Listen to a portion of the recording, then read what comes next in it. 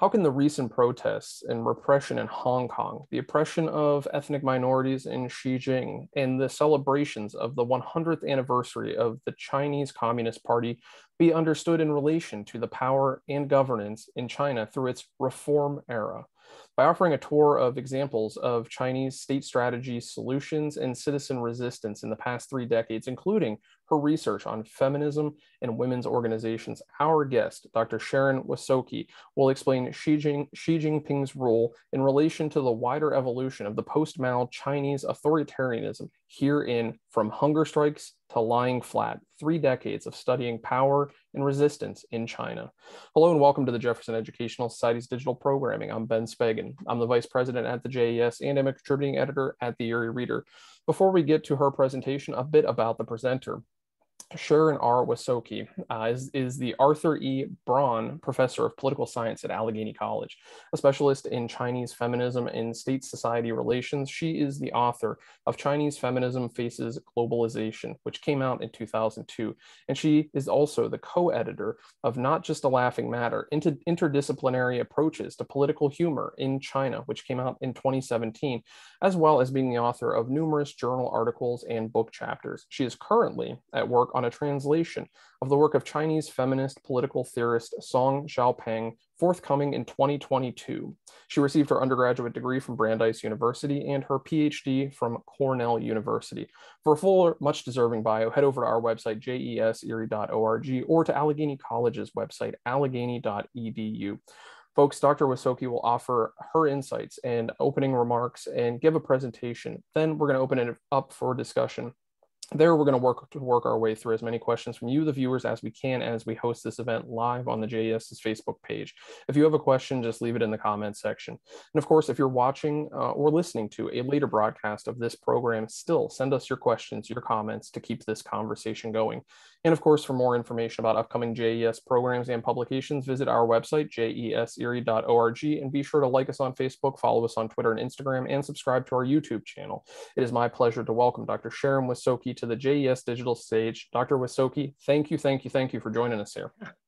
Thank you so much. It's really my pleasure to be here with you today, Ben. So thank you. So I'll say at the start, my talk's a bit on the long side. China's a little bit hard to capture in sound bites, even though we like to try to do so. So what I'm going to do today is I'm going to give a broad tour of political development in China through some of my own research as well as some current events. Like the ones that Ben mentioned. The implicit question I'm going to be thinking about through my talk really is, what are the ways that political science grasps what is happening in China? How does this relate to policy making as well as to our own political understanding of China and our own political imagination? And how can we understand continued spaces for resistance and personal autonomy, even as China turns ever more towards authoritarianism under Xi Jinping? So I have some slides to share. So 30 years ago this summer, I took my first trip to China, and these are pictures from it, the best quality ones I could get. China was still then in the throes of uncertainty after the events of 1989, about which I'll talk about briefly in a minute. But I still found it an amazing experience. I went on a research trip with my own college professor to rural Henan province, where we visited villages where they hadn't seen foreigners since the Japanese passed through during World War II. We rode, my co-researcher and I rode bumper cars in a small Chinese town that had an amusement park because it had made a lot of money through the oil business. And the Chinese there didn't know you were supposed to bump into each other in bumper cars. They just thought you were supposed to politely drive around in circles because most of them had never driven cars before. So they were horrified that we were bumping into them. And I started to learn about China at that time before I went to graduate school. After June 4th, 1989, China's approach to its economy was not really clarified until 1992, when Deng Xiaoping clarified his commitment to what was then called market socialism. But China's political fate, for some reason, still remained unclear. And there's important reasons for that. China today, 30 years later, features both the world's largest middle class and immense oppression, which political science has really long claimed should not necessarily go together. Among other things, this reveals the Western epistemological bias of political science, where basic questions and theoretical concepts are drawn largely from Western experience. So in 1989, when the students were protesting in Tiananmen Square, those of us that used to watch the nightly news when that was a thing might remember Dan Rather reporting from Tiananmen Square and enthusiastically talking about how the students were protesting for democracy and freedom. In 1989, when the students in Tiananmen Square were protesting for democracy or freedom, there was a reflexive impulse here for us to think that that meant the same to them as it does to us. And, you know, it sort of does, and it sort of didn't. And so in short, when they were calling for democracy or freedom, it was not necessarily how we understand these concepts. So students were hunger striking for freedom, for example. It may or may not have meant the same thing to them as to us, the concept of freedom. Same with democracy. This was the statue of what was called the goddess of democracy, which was put up in the latter days of the protests. Democracy also might have meant different things. So after 1989, after the movement was violently suppressed, which I'll talk about a little bit more in a minute, 1989 was, of course, a really momentous year. The Berlin Wall collapsed later that fall. And so after that, a real burgeoning literature emerged to understand what happened in 1989, to relate it to the fall of the Berlin Wall, and to understand the emergence of civil society and the prospects for democratization in China. This relates to a school of thought known as modernization theory, which was very prominent in sort of the 1950s, 1960s in the West, where theorists like Seymour Martin Lipset and Barrington Moore argued that basically that increasing wealth and increasing middle class led to democracy. So Barrington Moore kind of famously claimed in 1966, in his 1966 book, "No bourgeois, no democracy." And by bourgeois, he meant middle class. These ideas can actually be traced all the way back to Aristotle, who wrote that some sort of middle class with political control could be the best guardian against excesses of rule by either the rich or the poor. And more contemporarily, arguments today are made that the middle class needs to be rebuilt to sustain democracies which are currently under stress around the world. So one link between the middle class and democracy is the concept of civil society. This is the idea that there's an autonomous sphere between the state and the private and the family, right? That allows for autonomous social organization. And really my early work in China emerged in this context. At a time also when there was an interest in civil society in the United States. In 1995, Harvard political scientist Robert Putnam published his essay, later a book called Bowling Alone, which argued that civil society in America was in decline, that increasing social isolation led to decreasing social capital, which led to declining quality of democracy. And it's important to note that this was written 25 years ago, right, before social media and its forms of isolation. So in China, after the violence of 1989, there actually was a brief pause, and then Deng Xiaoping made what was known as his Nanxun, his tour of the South in 1992. And this was his indication that China was still going to be very much open to market economics. And so we can see from this chart that of China's GDP per capita growth, that China's economy really started taking off in the middle 1990s, and even more so in this millennium.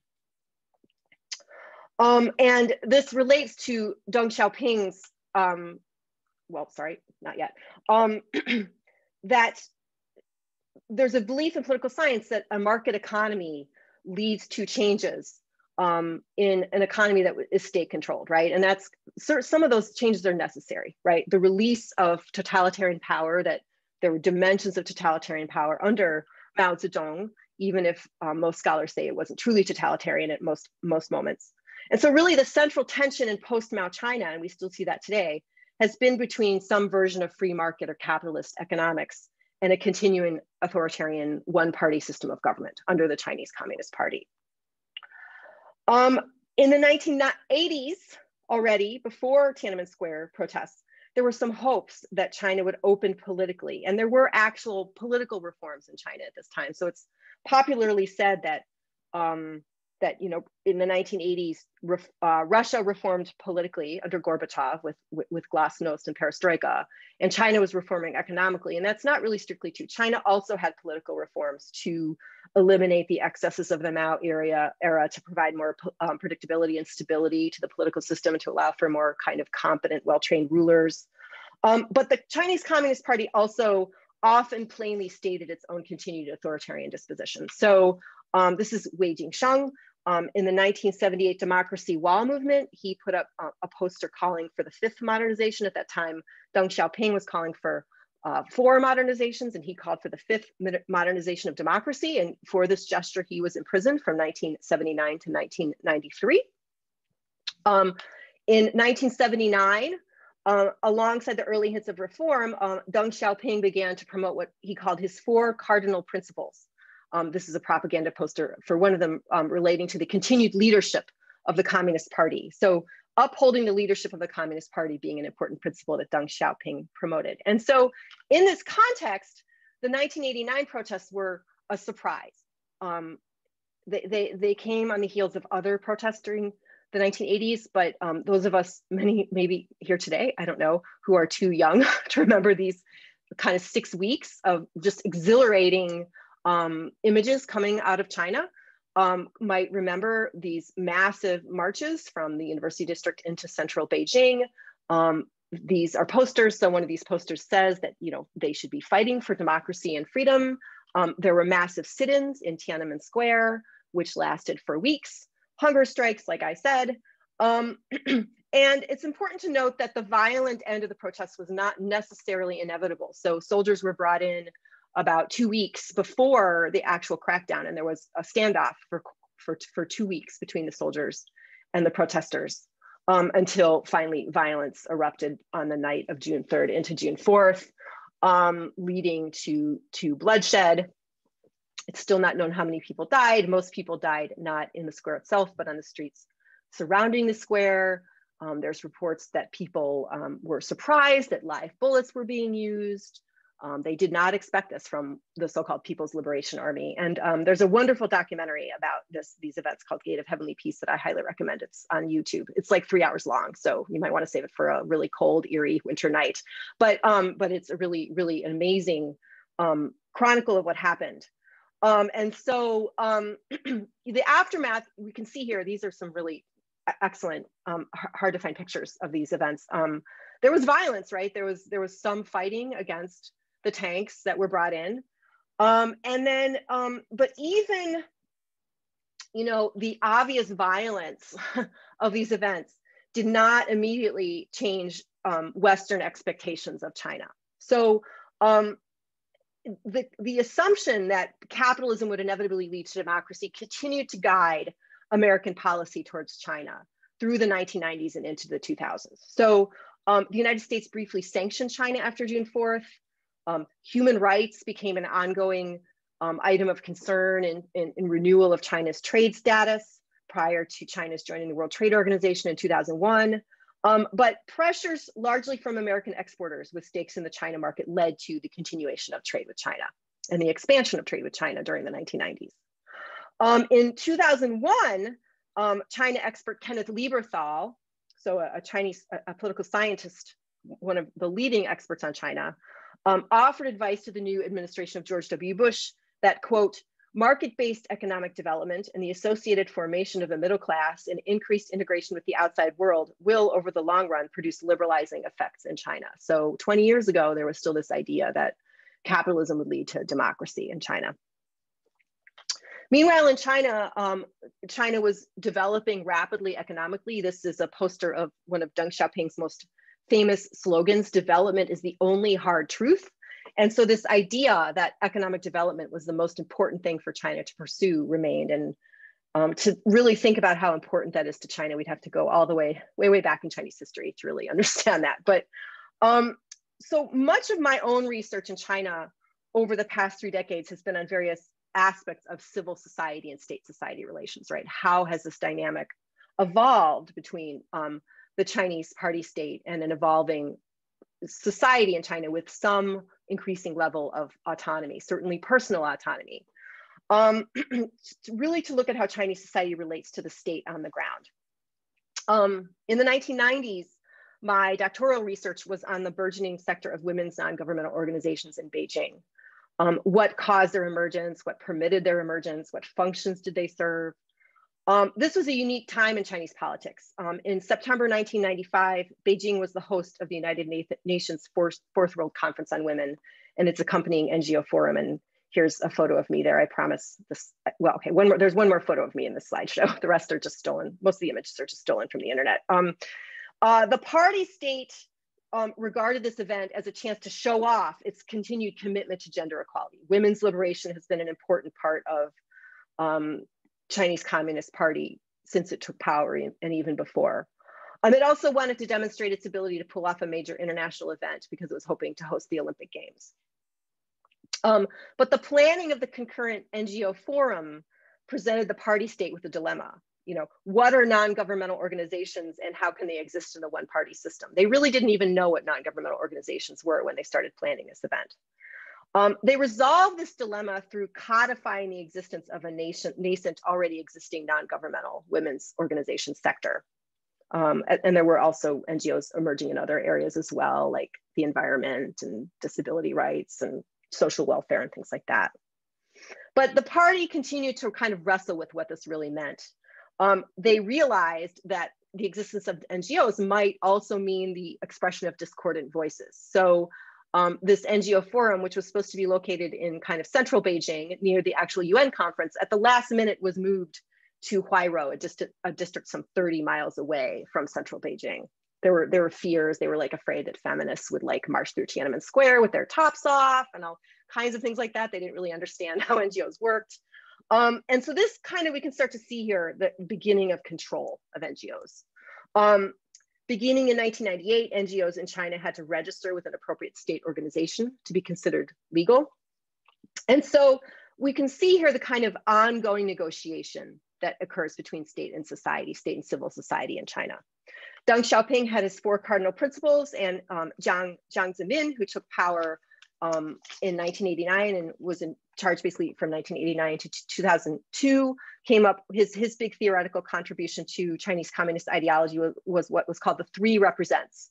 Among other things, that meant that the Chinese Communist Party would represent the development trend of China's advanced productive forces, represent China's advanced culture, and represent the fundamental interests of the overwhelming majority of Chinese people. And this was mocked by some at the time, this idea of the 3 represents. But actually more recent observers have seen it as a really shrewd move by Jiang Zemin. What he was doing was he was welcoming capitalists into the Communist Party under the name of advanced productive forces. Jiang was also fairly open towards the NGO sector. And so really for a decade or so after 1995, the women's NGO sector thrived. Doing projects on issues such as domestic violence, economic development, rural women's political participation. This is my last personal photo. This is a photo from around the time of the women's conference at the Women's Hotline in Beijing. Betty Friedan was visiting. Betty Friedan, who wrote The Feminine Mystique, visited the Women's Hotline. That's her third from the right in the photo there next to the founder of the Women's Hotline, a wonderful lady named Wang Xinjiang. So there was a real interest in this NGO sector. There was obviously foreign interest in this NGO sector. And what happened was that these NGOs managed to toe the party line. And this is what I found in a lot of my research. They used the party's longstanding commitment to what was often called male-female equality in Chinese to push on issues where women lagged or even had moved backwards under the economic reforms. And so the women's NGOs used the party's own commitment to women's equality to pressure the state on women's status. And so gender became an emergent sphere of critique of emergent inequalities under the reforms, as inequality did start to emerge under the reforms. To critique class inequality under the reforms would have been taboo. To say there were class inequalities in a communist country would not have been too welcome. So gender is sometimes substituted for class when talking about emergent inequality in China. Most of my research found that NGOs in their projects were especially accepted when they also served existing goals and needs of the party state. So when they filled in for a withdrawing welfare state, they would help with social welfare. This is a woman named, obviously meeting Hillary Clinton, a woman named Guo Jianmei, who founded a women's legal aid society in Beijing that got a lot of attention. And there were other times too. This is Hillary Clinton meeting when she was Secretary of State, meeting a set of Chinese women's organization leaders. I think this picture is probably 2009 or 2010. Meanwhile, and I guess I'll just quickly say that Guo Jianmei's organization was closed down in 2016 by the Xi Jinping government. So there has been a clampdown on civil society under Xi Jinping. Meanwhile, in the 1990s, China became richer, and in the 2000s, it became even richer. So this is, again, if we're talking about the middle class having an influence on the size or an influence on democratization, we can see the amazing growth of the middle class in China in these years, from a share of 3% to over half the population in 2000, 3% 2000 to over half the population by 2018. Russia's also had growth. Here, it's important to note that middle class, this is a global definition of middle class, is people spending $10 to $50 per day. So to be clear, this means that almost half of China's population was low income, spending $2 to $10 per day. So China still has a very large poor population. In World Bank terms, China is an upper middle income country with a gross national income per capita of, that category is $4,000 to $12,500. In nominal terms, China's GDP per capita is now about $10,000 per year. But China, along with other post-communist countries, is defying the predictions that a middle class will lead to increased interest in or even demands for democratization.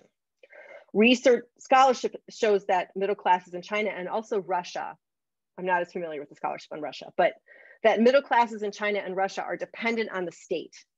And that dependence, combined with their improved socioeconomic well-being, leads to them supporting the state as well as being less supportive of democratic values. And I just want to briefly note that China has, of course, an elaborate internet and media censorship regime, but the Chinese middle class are not necessarily just duped or brainwashed, right? They have received benefits. The improvement in living standards in China over the past 2 or 3 decades is stunning. And so this really leads us to the current context and Xi Jinping. Understanding Xi Jinping and his increased authoritarian bent. This is a poster of Xi Jinping and his wife, Peng Liyuan, who's a very famous Chinese folk singer. Xi Jinping emphasizes his goal is what is called the China dream. So this poster refers to the China dream, a strong China, dream of a strong China. He emphasizes comprehensive national security as a major goal of the regime.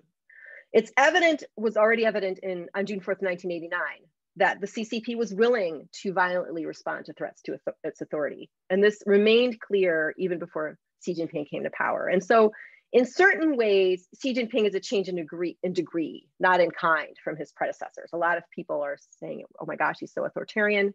And it's true that there were some more aspects of China that were more open, but it's also important to note that he's not a total change. Some of his biggest changes are the way, the kind of cult of personality that's sprung up around him. So this was a song that was popular for a while on the Chinese internet. This was just a screen capture that Xi Dada, I Peng Mama, they call him Xi Dada, Daddy Xi or Uncle Xi, and he loves his wife. And this is an incredibly interesting poster. This is the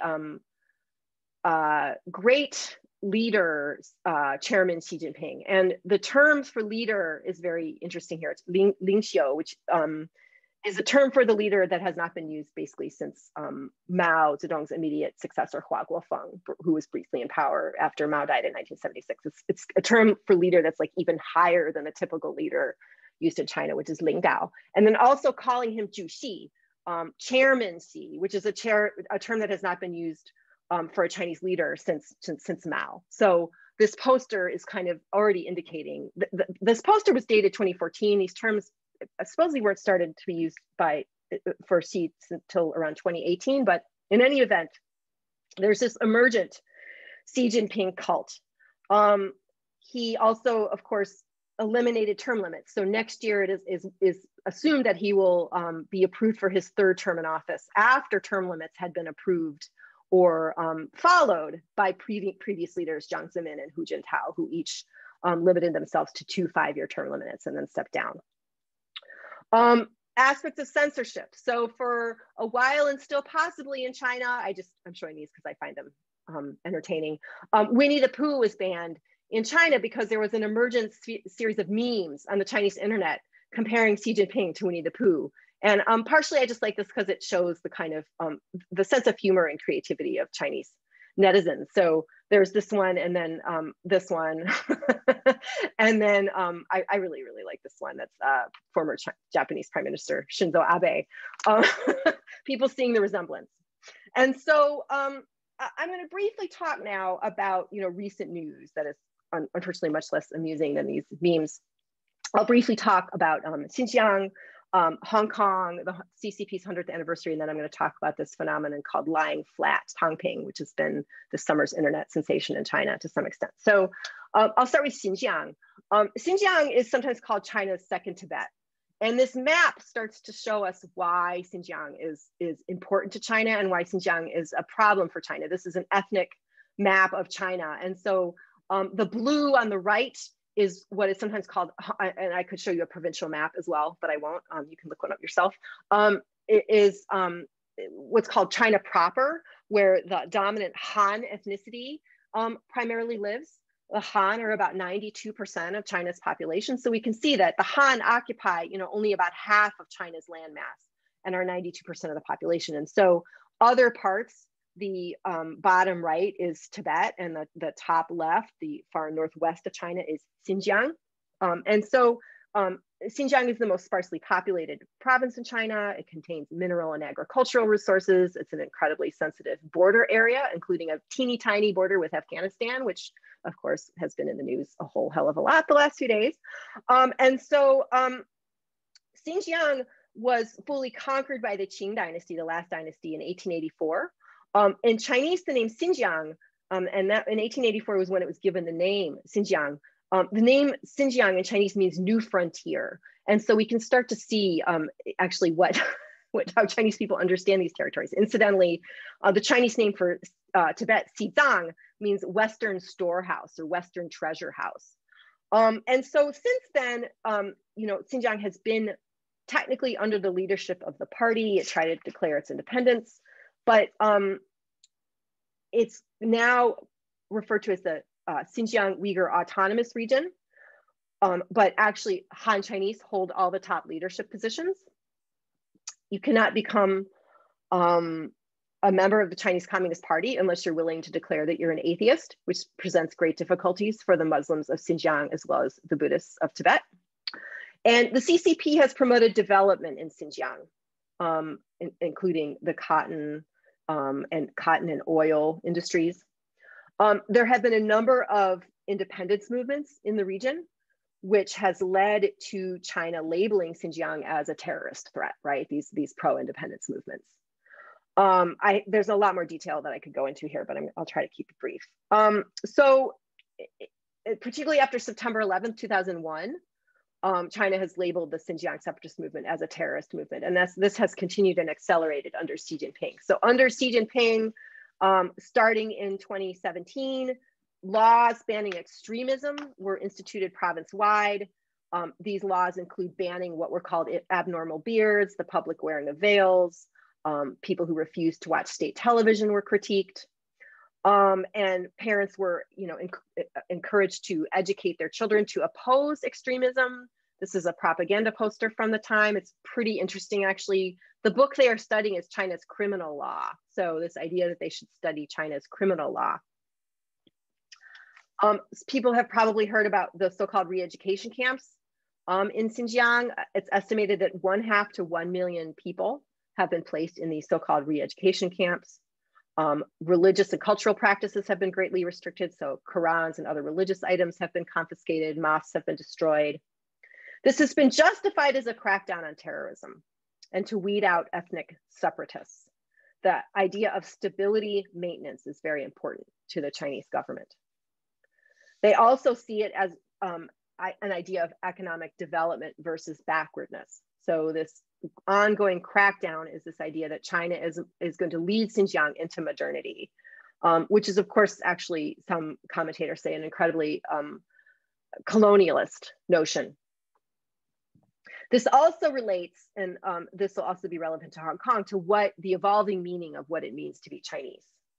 And so in 2020, Xi Jinping said that every ethnic group of Xinjiang is a family member linked to Chinese, Zhonghua bloodlines. And so this is a real shift from a kind of a melting pot model of China, of multiculturalism that China, from a kind of this idea, actually, excuse me, that China has a kind of melting pot idea of multiculturalism, right? That all people are going to be unified into some sort of unified Chinese bloodline.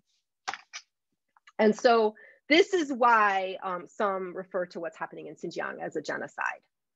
And I won't here go into details on how genocide is defined by the United Nations, but one Chinese Xinjiang re-education document said that the intention was to break their lineage, break their roots, break their connections, and break their origins. So really breaking channels of cultural transmission from generation to generation. At a time when there's increasing attention in this country to the history of residential boarding schools for Native Americans and in Canada as well, China is now placing Uyghur children, children in Xinjiang, Muslim children, in boarding schools or orphanages, separating them from their parents and forcibly educating them in Chinese language. There's birth suppression policies, forced IUDs in the camps, and like I said, a bunch of crackdowns on religious practices. So to move on to Hong Kong, it's important to note that Hong Kong was never fully a democracy. It was a colony under the British. And then under China, after it was handed back over in 1997, we could say that it's basically a semi-colony, and it was a semi-democracy until last year. There are elections in Hong Kong of the chief executive and the legislative council, but these are basically, the LegCo is only elected half by one person, one vote. And so in ongoing protests in Hong Kong, one call has often been for what they call universal suffrage, which is genuine one person, one vote. And it's funny because, and the chief executive, one more Winnie the Pooh meme, the current chief executive is Carrie Lam. She is elected from a very restricted pool of candidates and then chosen basically by an electoral college that's approved by Beijing. So the surprising thing about Hong Kong is that it was long seen as a politically apathetic business hub, but really since the turnover and since the early 2000s, there have been ongoing protests in Hong Kong. Calls for universal suffrage, protests against what's seen as mainland interference in Hong Kong government. And so this really led to the protests that started in 2019 over a proposed extradition bill. And these protests went on for months, even when COVID was in full force. And just amazing demonstrations, a million or more Hong Kongers of a territorial population of about 7 million, going into the streets on a pretty regular basis. And so last summer, Beijing passed a national security law for Hong Kong. And it's important to note that Hong Kong has long been supposed to have such a law. It's part of Hong Kong's basic law, its mini constitution, that it should have a security law, but it's never passed. And so finally, Beijing just forced this law. And it criminalizes a number of things, including secession, subversion, terrorism, and collusion with foreign forces. Beijing said it did this to return stability to the territory. And so this is actually an Allegheny photo from 2009 when I took a group of students to China and Hong Kong. We were there on June 4th for the 20th anniversary of the Tiananmen Square. And in Hong Kong, they still had vigils every year to mark the anniversary. And so our students were able to attend this vigil. This is Victoria Park, that's in the same venue just this past summer on June 4th. The vigil was banned and the park was patrolled by police to make sure that nobody did anything they shouldn't do. There have been over 100 arrests under the national security law in its first year. There have been arrests for basic political rights, such as free expression under charges of seditious or secessionist speech. We can see here a warning under the law that people might get arrested if they chant slogans or conduct themselves within a tent such as secession. Just on July 27th, last month, a court in Hong Kong convicted a 24-year-old waiter of terrorism and inciting secession, the first person to be convicted under this law. He may face life in prison. They've criminalized the major slogan from the protest, which is, here it's translated, Free Hong Kong Revolution. Now it's usually translated as Liberate Hong Kong, Revolution of Our Times. And so the effect on the city has been very harsh. Many organizations have closed down just in the last couple of weeks. The teachers union was disbanded. Civil servants have to swear an oath of loyalty to China. Hong Kong police are being trained at goose step, like the Chinese military. And there's just many, many other aspects. There's a view that the electoral system has to allow primarily an emphasis on patriots running for election, i.e. people that are pro-China. And I want to note that this is referred to as Beijing as perfecting Hong Kong's electoral system. This is how they refer to these changes in the Hong Kong electoral system. This is important in relation to questions of identity. In recent surveys, nearly 60% of Hong Kongers aged 18 to 30 said they would leave Hong Kong if they could. And there's an increasingly separate Hong Kong identity, as we can see from this chart, right? It used to be that Hong Kongers identified, more Hong Kongers at least identified as Chinese or even citizens of the PRC possibly, and now they really increasingly identify as Hong Kongers. And just similar trends, just incidentally, can also be seen in Taiwan. If we think about questions of whether people in Taiwan identify as Chinese or Taiwanese, they increasingly identify as Taiwanese. And so the 100th anniversary of the Chinese Communist Party. Some people here might have read or heard about aspects of Xi Jinping's speech on the occasion, where he wrote, where he said, China's success hinges on the party. And the most quoted moment of the speech was when he said, the Chinese people will never allow any foreign force to bully, oppress, or subjugate us. Anyone who would attempt to do so will find themselves on a collision course with a great wall of steel forged by over 1.4 billion Chinese people. And it's important to note that's kind of an official translation on a collision course. The phrase actually means finding your head bashed bloody. So finding your head bashed bloody on a great wall of steel. So some kind of violent imagery there from Winnie the Pooh. If anybody is on Twitter, I recommend this Twitter account. It's Xi Jinping looking at things. It's got some really funny sort of aspects of Xi Jinping. So including this one, Xi Jinping waving to Xi Jinping. The term Great Wall of Steel used by Xi Jinping in the speech is really important to note. It's been used before. In a 2017 policy document on Xinjiang, they said they were going to build a great wall of steel to allow people of all ethnic groups to jointly safeguard unity of the motherland, ethnic solidarity, and social stability. And so just to return to thinking about civil society and resistance in China today, why this apparent doubling down on authoritarianism?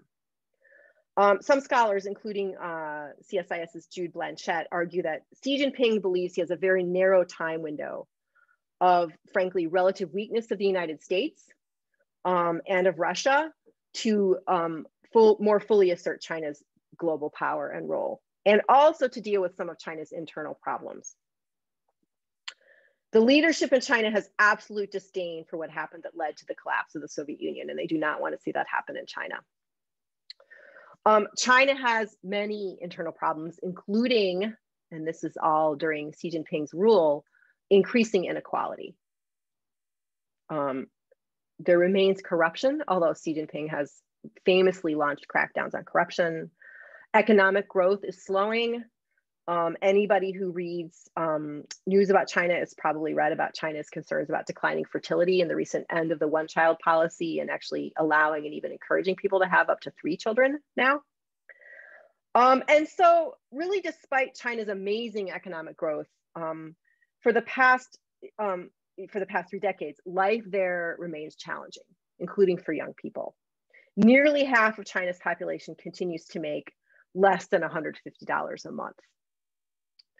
And concern about a coming later shortage has not really changed access to meaningful work. And so this summer, there's a real, there's a problem with inadequate work in China because of the large population. There's also, ironically, a problem of overwork, which perhaps we might recognize in America as well, right? People that are unemployed or underemployed, and then people who work too hard. And so this summer, a really hot topic emerged on the internet, and that is the topic of what's called tangping, or lying flat, translated as lying flat. It started with a factory worker named Luo Huazhong, who quit his job to just cycle around China. And he wrote a viral blog post titled "Lying Flat is Justice," and it included this picture of him just laying in a bed. He later said, "Do we have to work 12 hours a day in a sweatshop, and is that justice?" And after he quit his job, notably to sort of support himself, he took various jobs, including once playing a corpse in a film, clearly something he was very qualified to do. And so young people in China, and again, it's really not clear how many, it's probably a very small number of people, are tired of what's the so-called 996 work culture. The 996 work culture is working from 9 a.m. to 9 p.m. 6 days per week. This has been advocated by certain people in China, including the founder of Alibaba, which is China's Amazon, Jack Ma, who once called the 996 work culture a huge blessing for the tech industry. And so social media posts started emerging and memes started emerging just for working minimally. One member of an online tangping group said, according to the mainstream standard, a decent lifestyle must include working hard, trying to get good results on work evaluations, striving to buy a home and a car, and making babies. However, I loaf around on the job whenever I can, refusing to work overtime, not worrying about promotions, and not participating in corporate drama. And so this was a real emphasis on hard work and consumerism that have really been promoted by the state as a kind of substitute for ideological or moral meaning. It's also related to a phenomenon that's emerged in China called neizhuan, which means involution. Which basically means you keep working harder and harder and harder, but you don't really make any progress. And I think 2 years ago, this photo went viral. It's at Tsinghua University in Beijing, which is kind of known as China's MIT. And it was this kid like working on his laptop while he was riding his bike. And he was called the king of involution, the king of neizhuan. Unsurprisingly, this has been not responded to very positively by the state. President Xi has said that the new era belongs only to those who work hard, and happiness can only be achieved through great endeavors. And actually, struggle is a big term that's used in China these days, fundo, struggle. I used to joke, I was in Beijing on a sabbatical 2 years ago in the fall of 2019, and my research assistant and I used to joke about fundo a lot. Let's go fundo for our dinner and things like that, because struggle is a big theme. It's really can be seen as a form of resistance to the idea of that there's not a lot of upward mobility in China, actually, even after all of its progress.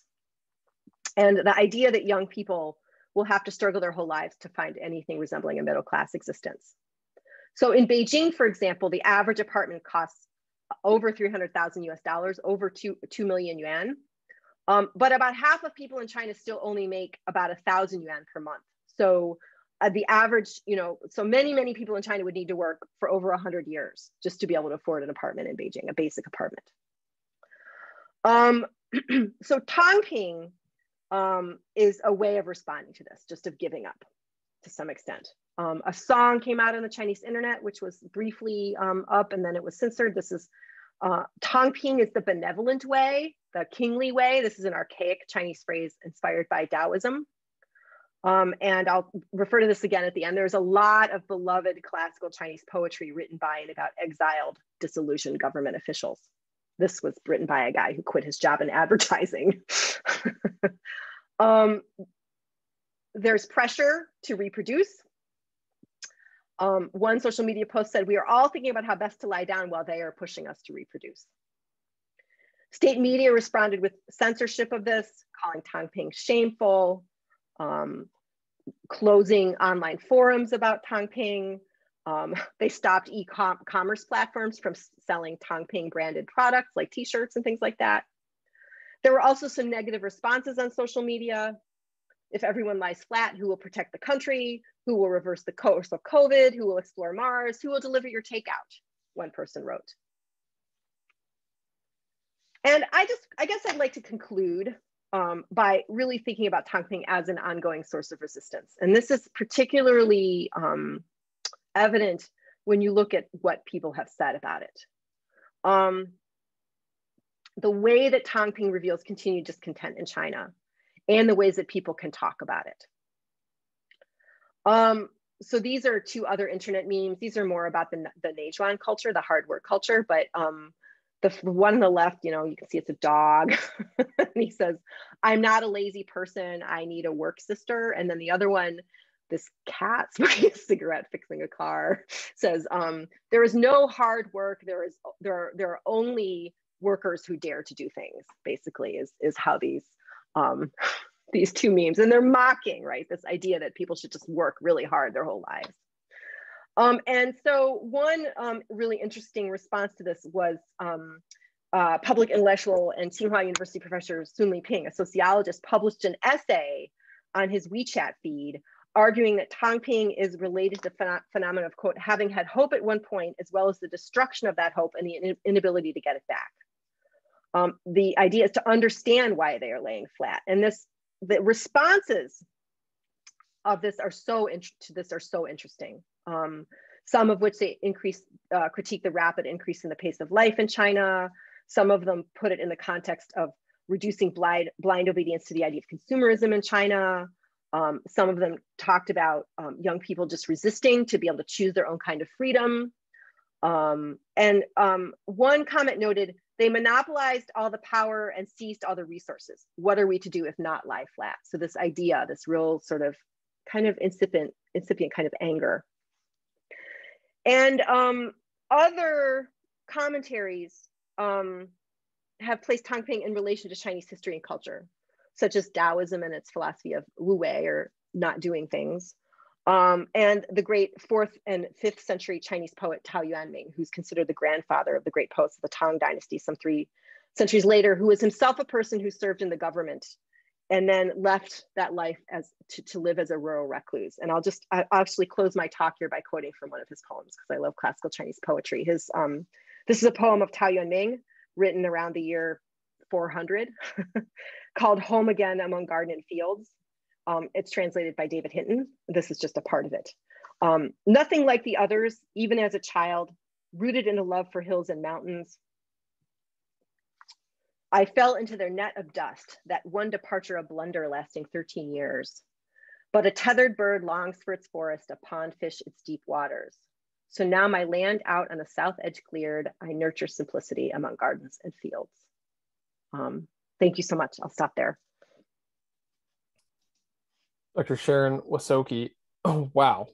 The amount of material and history covered there in under an hour, under 50 minutes. Thank you for sharing all of that. And I think that as you started it, one of the things I think of is perhaps perhaps Western civilization at large, our lack of understanding or lack of clarity about political development happening in China in particular.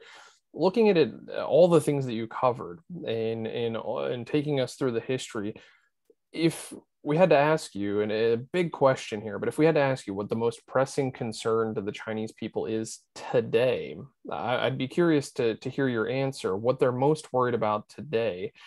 And then if I had to press you just a little bit further, I'd say, what do you think that's going to be a year from now, long term, what the most pressing concerns might be for the Chinese people? I mean, I guess I'll just say that, so over 20 years ago when I started teaching Chinese politics at Allegheny, my first Chinese politics class, my students, they thought China was a rich country 20 years ago already, because we have this rhetoric, right, in this country of China's economy being so large and powerful. And that's, you know, China is much richer now than it was even 20 years ago, and people's lives are much better.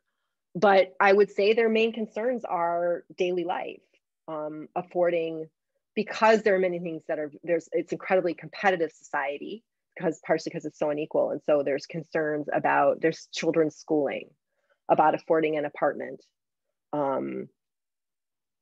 Certainly there is a middle class that does, take trips, there's more travel and things like that. But I would just say really figuring out how to navigate daily life. I do think there is some political concern, but I would say that mostly, when there's surveying done, Chinese popular opinion is actually the opposite of American popular opinion.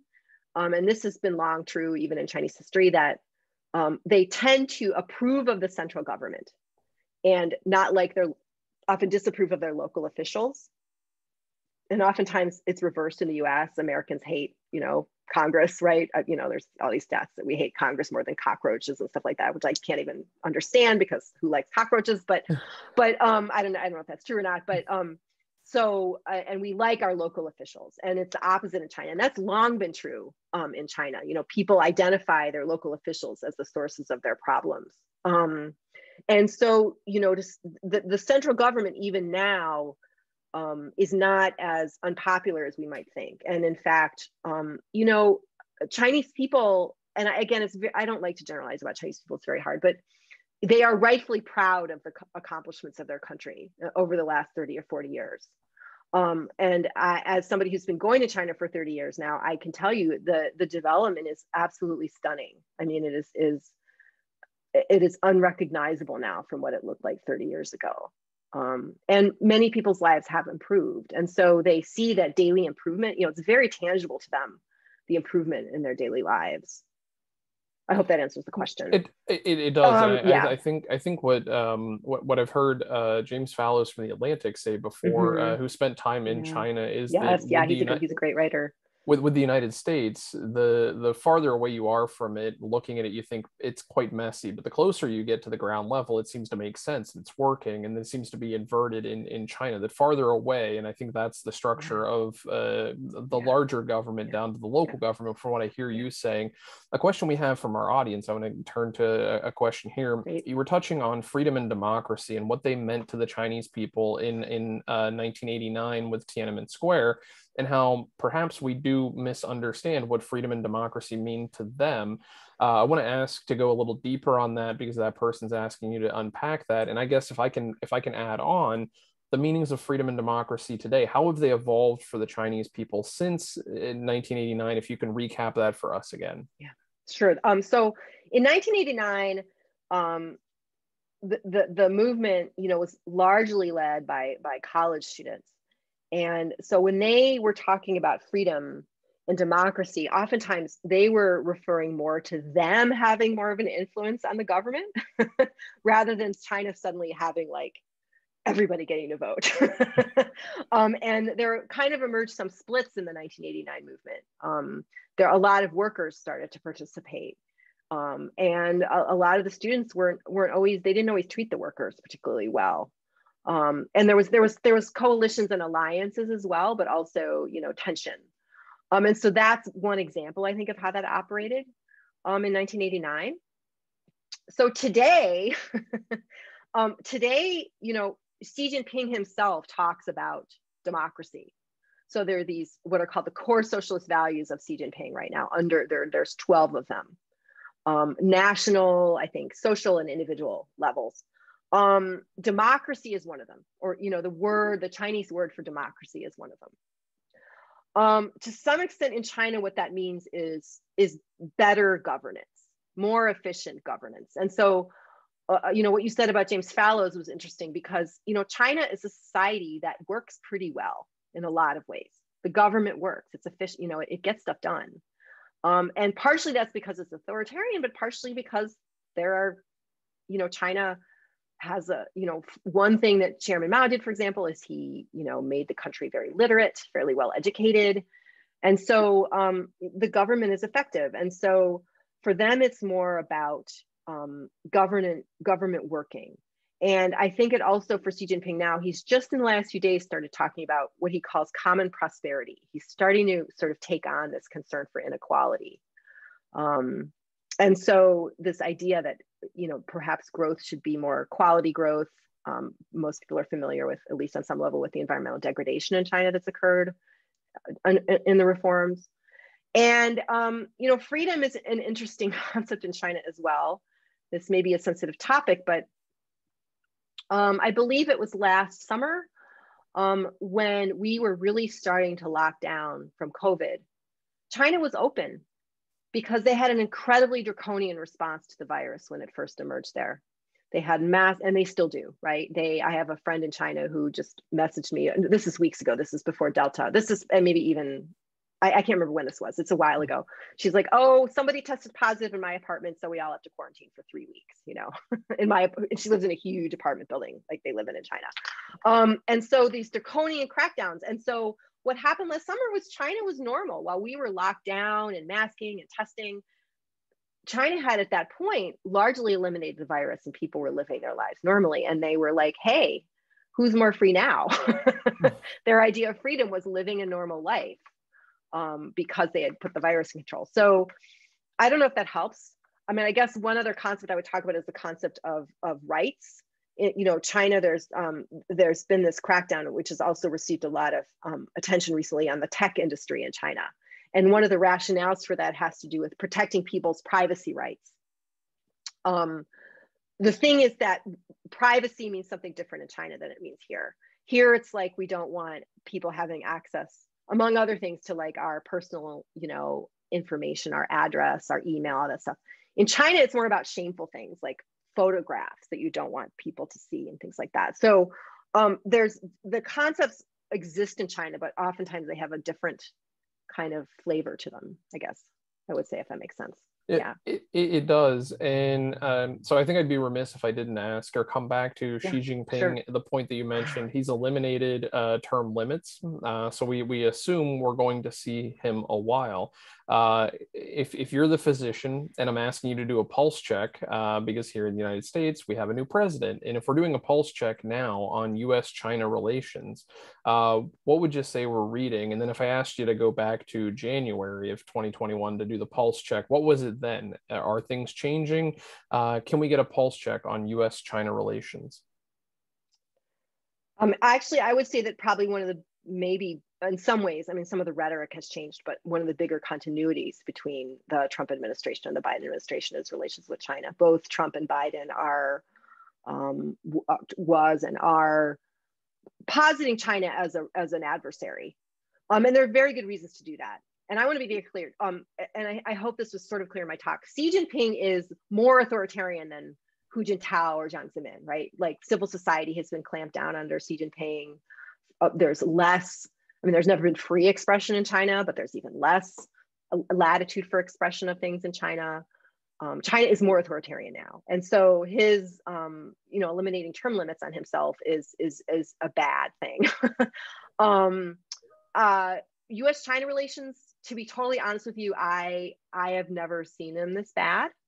And I am very concerned. Honestly, I don't know when I will go back to China. And that's partially because of COVID, and it's partially because it's increasingly unsafe for foreigners, particularly people doing research, to go there. I'm not sure I will ever go there to do research again at this point. Which is something I grieve a lot. Actually, I don't think it's always hard to get Chinese people to talk to you. I think now it would be even considerably harder.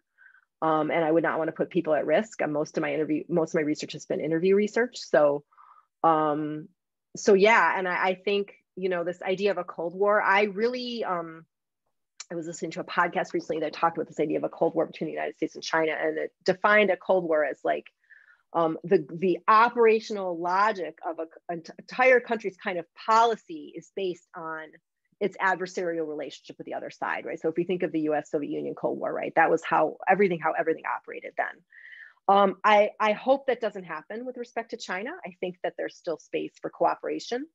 We're having some productive conversations about climate change, for example. And China is, much more integrated in the global economy than the Soviet Union was. But I'm very concerned about U.S.-China relations. I mean, I think there's good reasons to be hard with China, but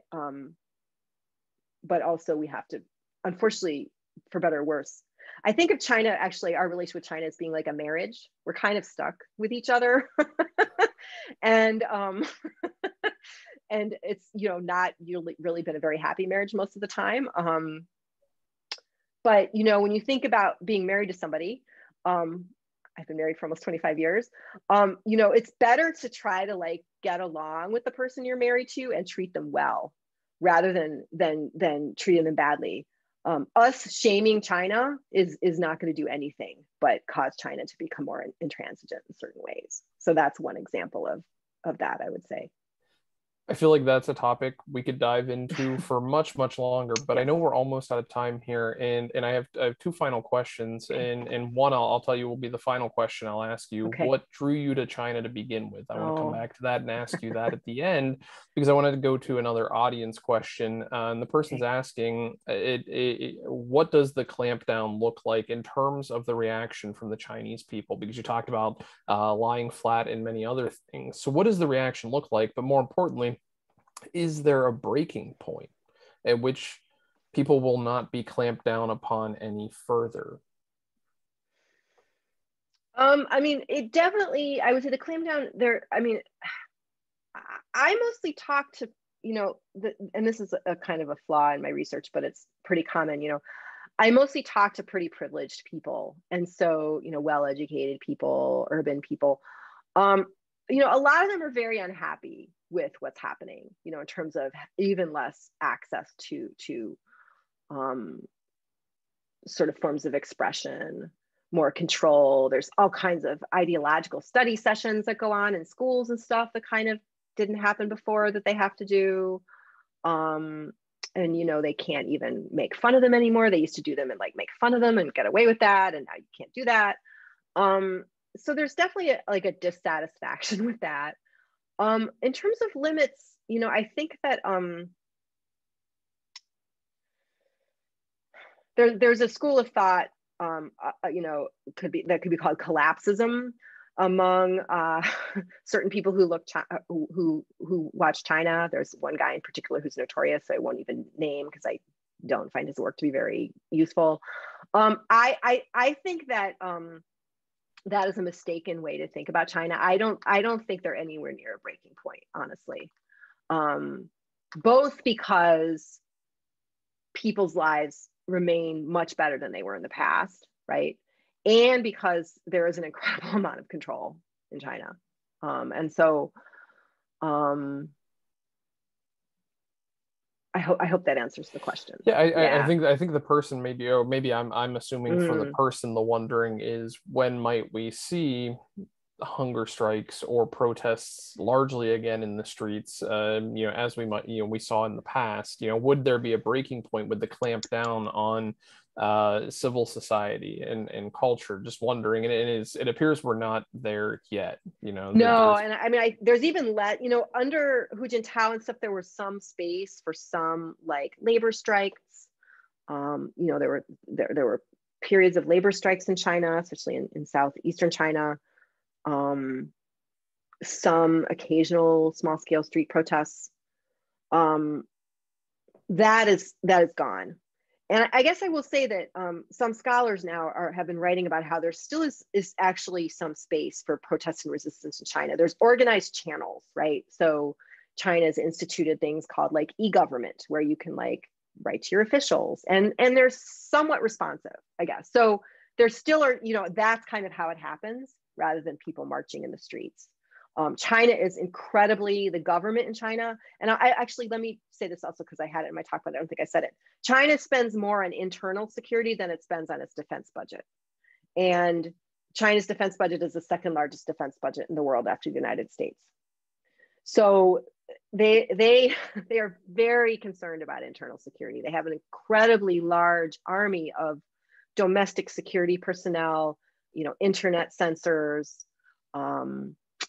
all kinds of stuff like that. And so one of the things that internet censorship has focused on for quite a long time now is clamping down on any possible protest.